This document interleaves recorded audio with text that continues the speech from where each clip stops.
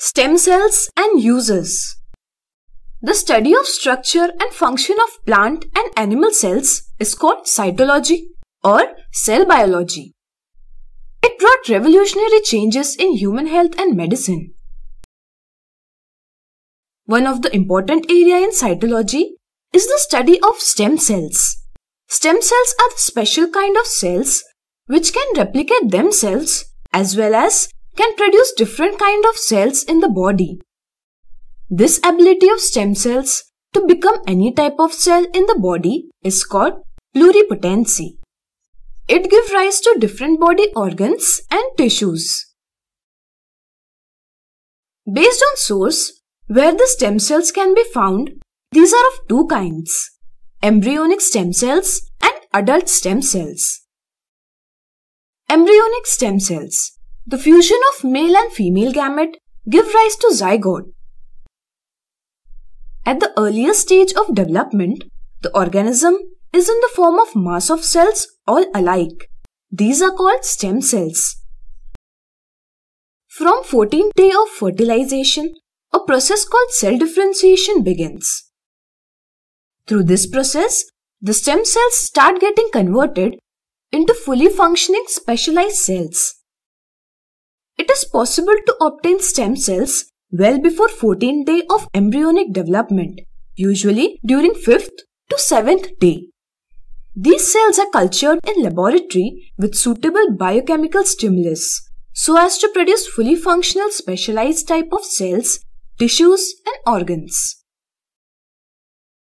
Adult stem cells. These are the stem cells obtained from adult human body. These are found in red bone marrow, adipose connective tissue and blood. These are also present in umbilical cord blood obtained after the birth. Here are the uses of stem cells. Regenerative therapy.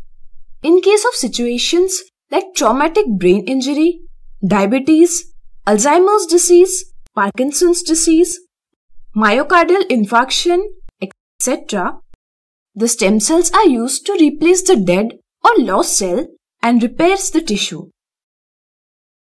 Organ transplantation. Due to various reasons such as aging, accidents, infection and diseases, etc., the organs of the body become less efficient or undergo failure. This situation could be life-threatening. One way to solve this problem is to transplant the same organ from others' body. These are the organs such as kidney, which can be donated by an alive individual. However, organs like liver, heart, eyes can only be donated after death. In case of transplantation of organs in this way, there are several problems like availability of donor, necessity of having a match between donor and recipient in terms of blood group, diseases, disorders, age, etc. In such case, it is possible to obtain stem cells from person's body and with suitable biochemical stimulus produce the required organ from them for transplantation. Thus, organ transplantation becomes possible without a donor. Here we complete this topic. For more such videos, visit LearnFatafat.com.